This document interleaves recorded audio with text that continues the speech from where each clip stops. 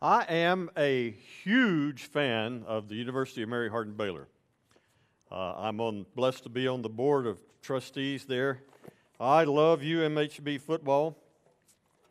By the way, all of you T-SIPs need to know that the most successful football program in the entire state is not at the university, it's not at Texas A&M, it's at University of Mary Hardin Baylor.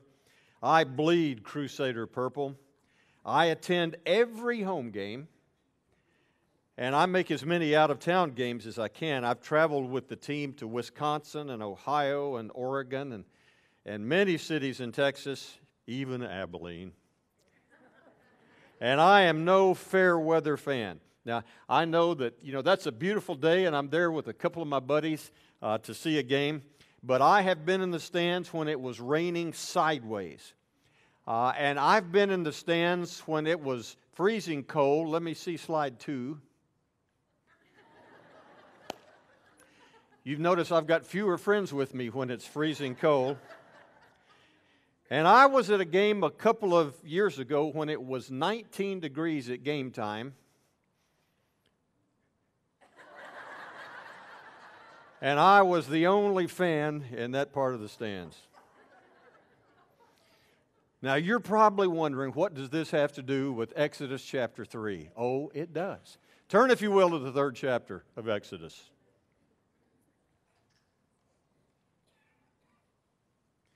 Things have moved pretty quickly in the last couple of weeks, so let me remind you of Moses' story, and I'm not going to recount the entire thing, but if you'll recall, Moses was raised in the household of Pharaoh, even though he was trained when he was a young boy by his own mother who was able to raise him, but the daughter of Pharaoh actually brought him to live in the palace. And when he was 40 years old, he saw an Egyptian beating a Hebrew slave, and he killed him to try to stop it.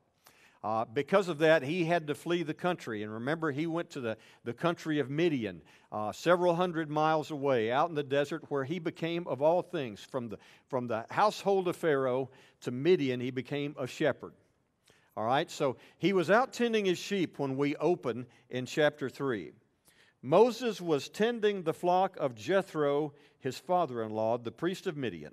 And he led the flock to the far side of the desert and came to Horeb, which is also Mount Sinai, by the way, the mountain of God.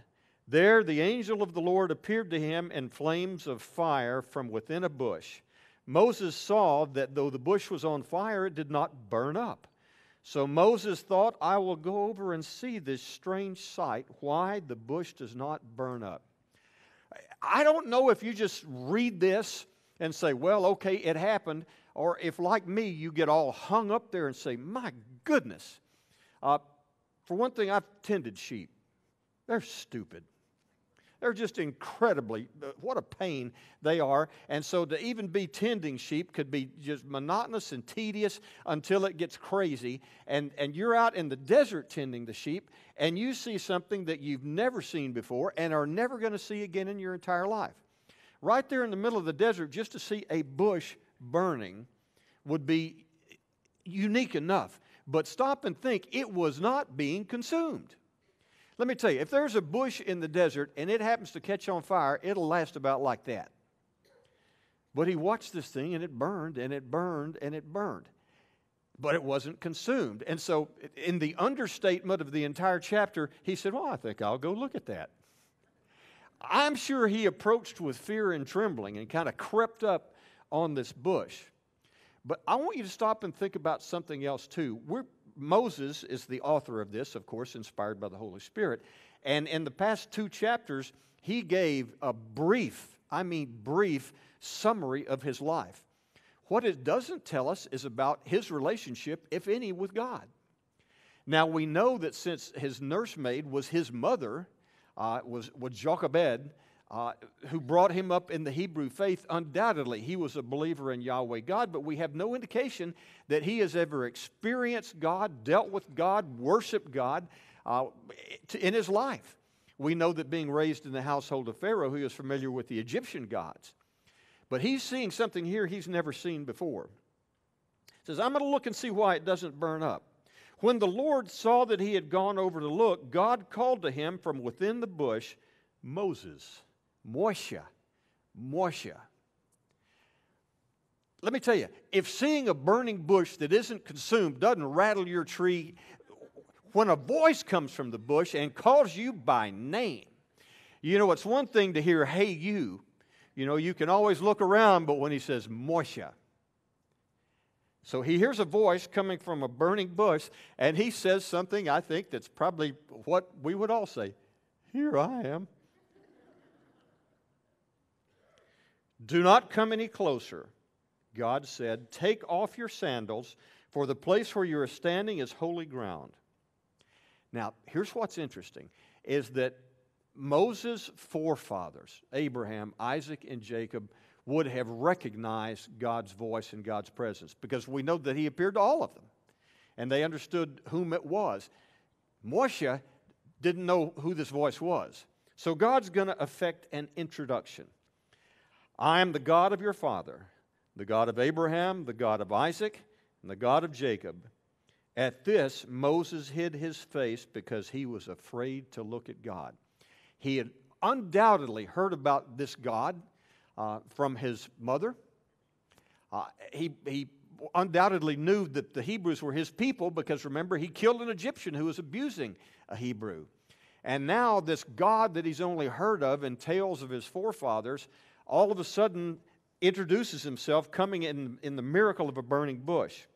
So Moses hid his face. The Lord said, I have indeed seen the misery of the people in Egypt. I have heard them crying out because of their slave drivers, and I am concerned about their suffering.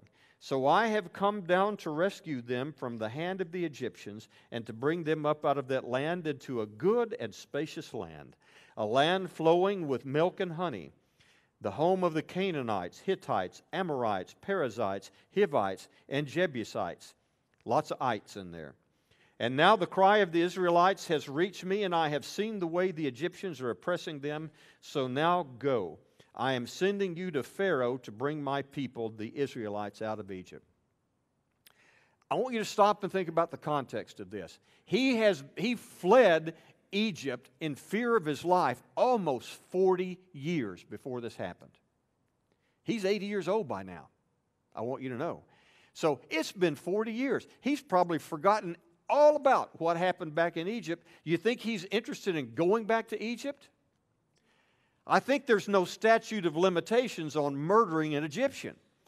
And perhaps it's not the same Pharaoh who was seated on the throne as was there now. But nonetheless, he's a wanted man. There's a price on his head. They're out to get him. And so God says an amazing thing. He says, okay, I remember that your people are still in bondage.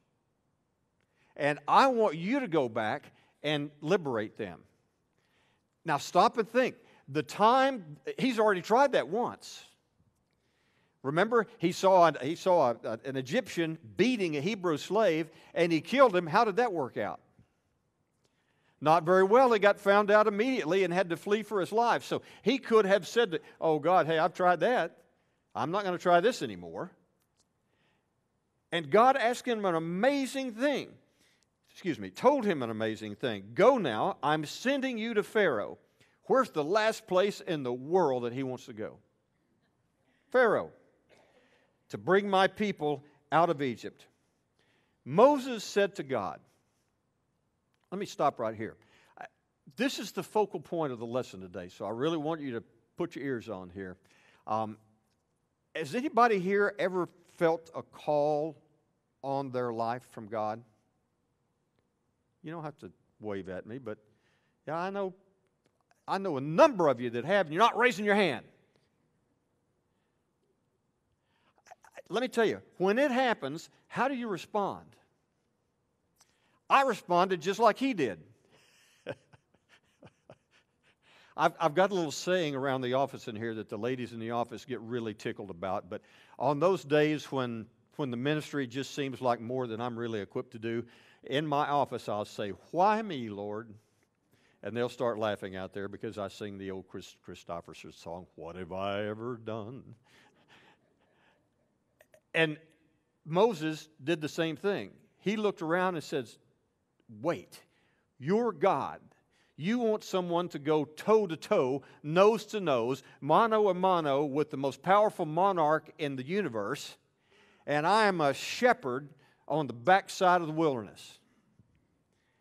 So look what he says. Who am I that I should go to Pharaoh and bring the Israelites out of Egypt?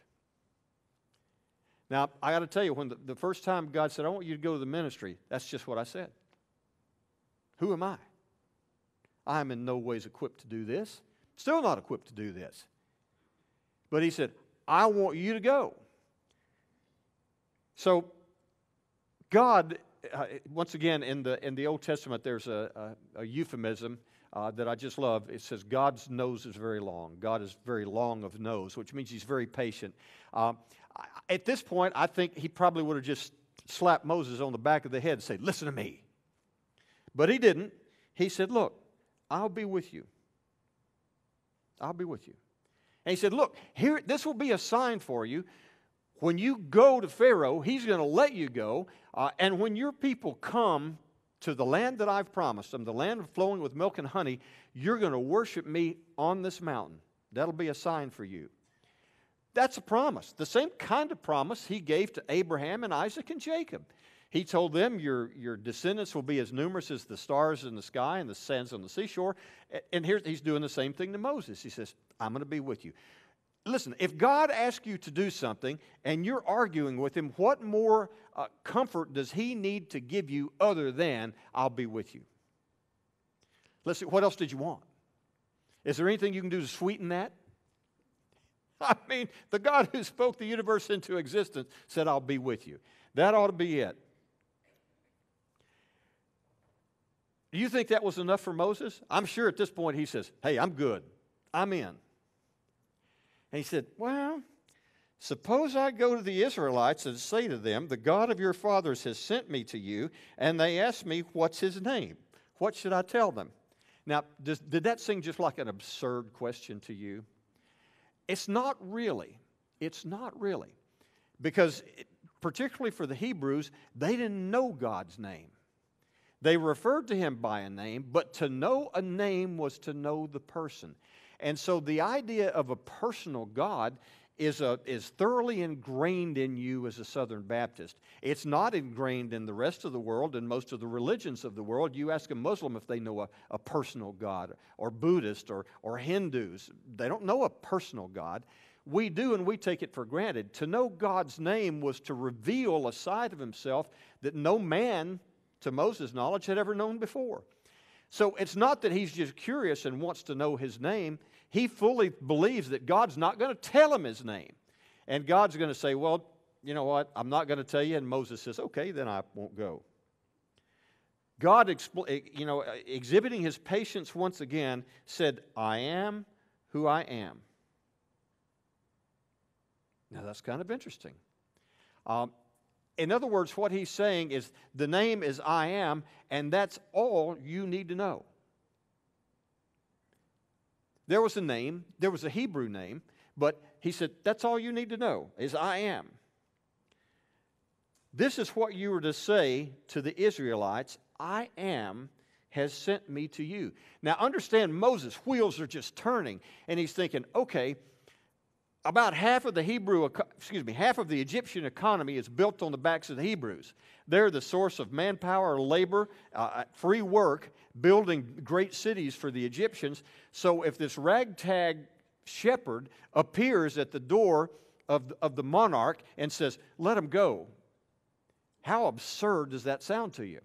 Well, to compound it, he's got to go to the Hebrews also and say, I know you don't know me. Perhaps you've heard about me. You know, I'm really an Israelite. I was raised in the household of Pharaoh.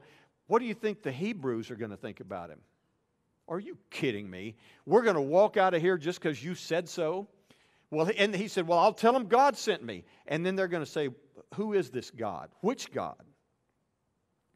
God also said to Moses, say to the Israelites, the Lord, it was Yahweh, The God of your fathers, the God of Abraham, the God of Isaac, and the God of Jacob has sent me to you.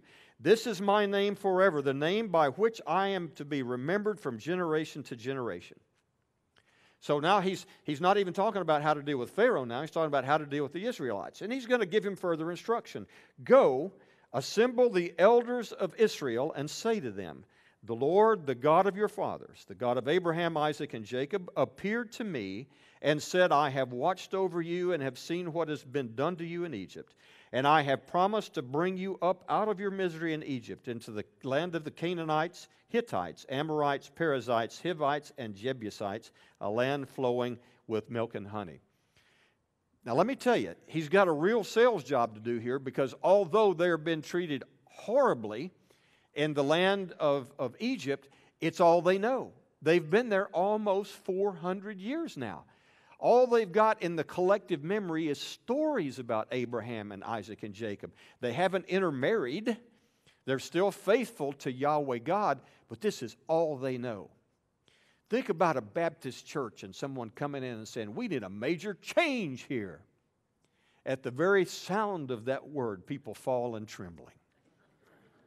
And so as badly as they've been treated there, it's all they know. And so they say, you're telling us we're going to walk out, sure, fat chance they're going to let us do it. We're going to walk out, just traipse across the desert and go to a land we know nothing about, just because you said to do it. The elders of Israel will listen to you. Then you and the elders are to go to the king of Egypt and say to him, this Lord, the God of the Hebrews, has met with us. Let us take a 3-day journey into the desert to offer sacrifices to the Lord our God.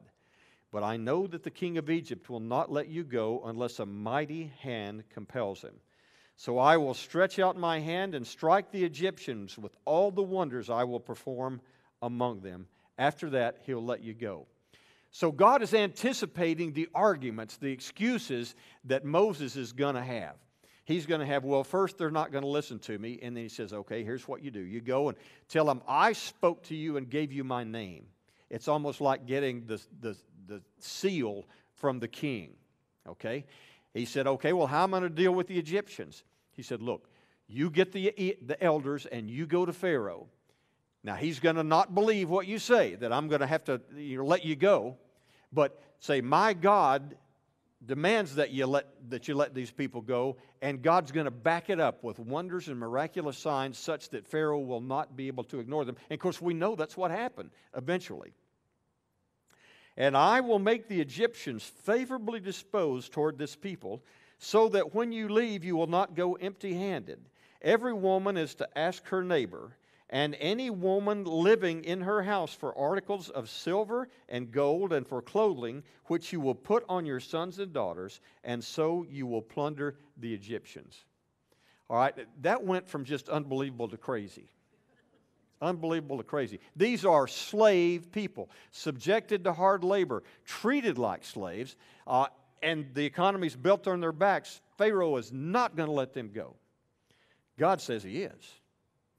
You might believe that, but catch this. He says, when you go, they're going to give you a going away party and give you stuff.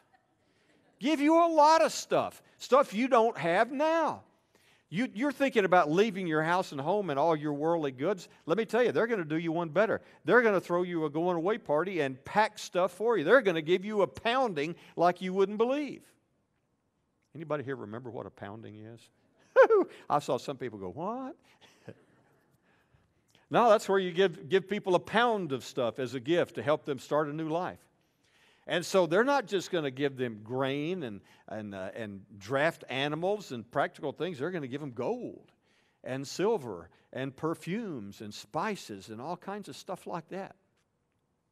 So when you go, not only are they going to let you go, but they're going to let you go in just an unbelievable way. Now, believe it or not, I'm going to stop here. We're not going to go into chapter 4 because I would have to really stretch out to make it, and I got a point that God just smacked me in the head with today. So I want to share that point with you today. There are many, many reasons why that I could find to miss a Mary Hardin Baylor football game. How about some of these? The weather's bad and I don't want to get out. Apparently my friends use that. I have to drive 45 minutes to get there. They always want money. Tickets, refreshments, programs. I don't always agree with the coach's play calling. And you know what? The band sometimes plays music I don't like. Some of the people around me in the stands don't say hello to me. The seats aren't very comfortable. Sometimes the game goes into overtime and I'm late getting home. The coach has never once come to visit me.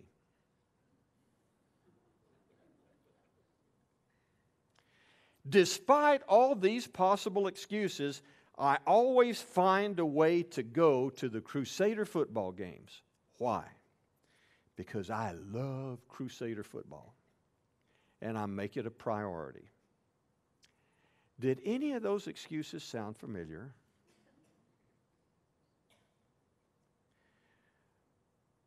Let me just ask you straight up. Would we be more diligent about doing the things of God if we loved Him and made Him a priority?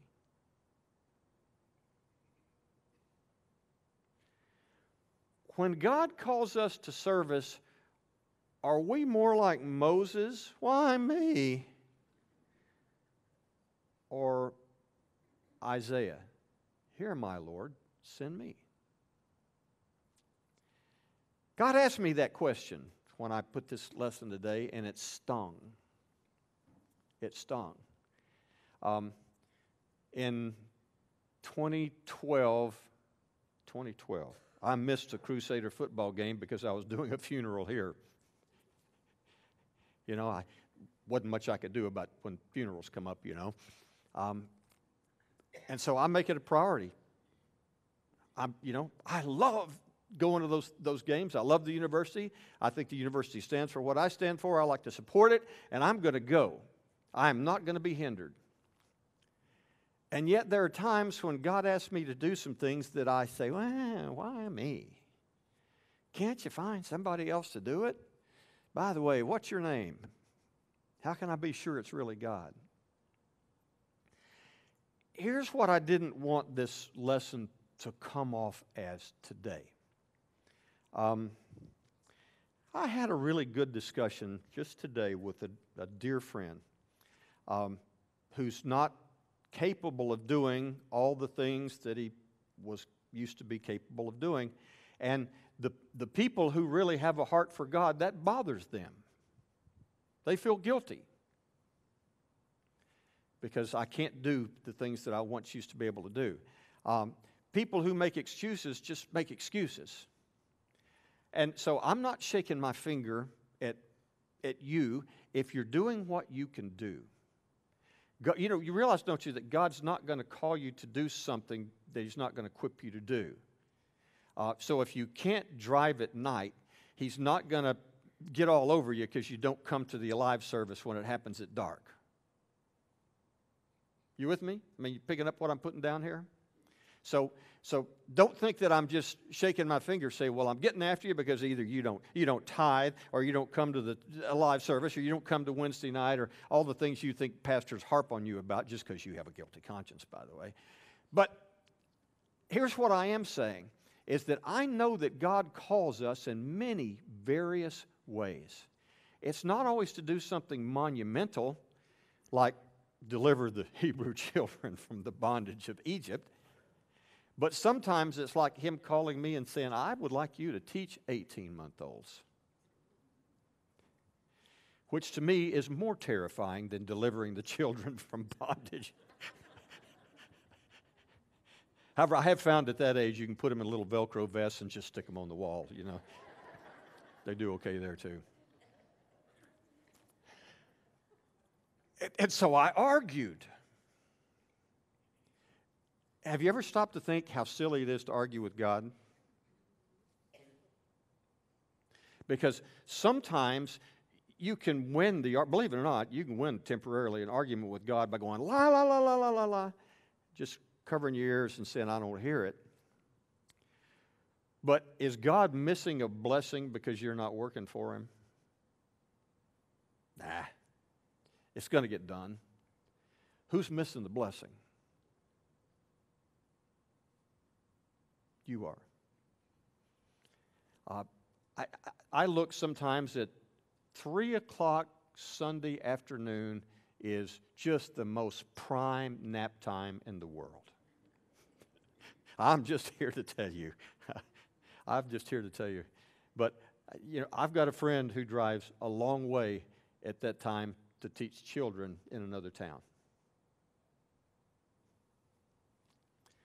Because that's what God called to do. I look out at friends out here that I know dedicate parts of their lives to doing things that I'm in awe of you. Wednesday night, you're here to help children. You serve as a chaplain at a hospital. All of this without remuneration.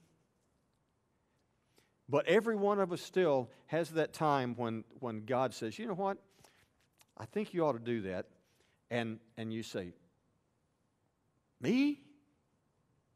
And we start making excuses. By the way, read chapter 4. He's not nearly done with the excuses yet. He's not nearly done. I did a series not long back on Wednesday nights about Jonah.